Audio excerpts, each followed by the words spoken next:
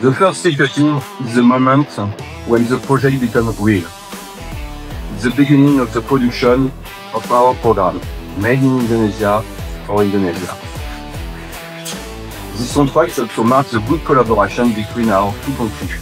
First steel cutting of qualification sections, Scorpène Republic Indonesia, is officially initiated.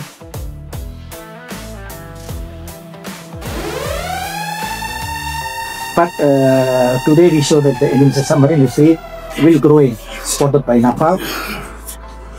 And on behalf of ITEPA, I would like to thank the Naval Group and also Honorable Representative, also the French Embassy, and all technical team for their hard work.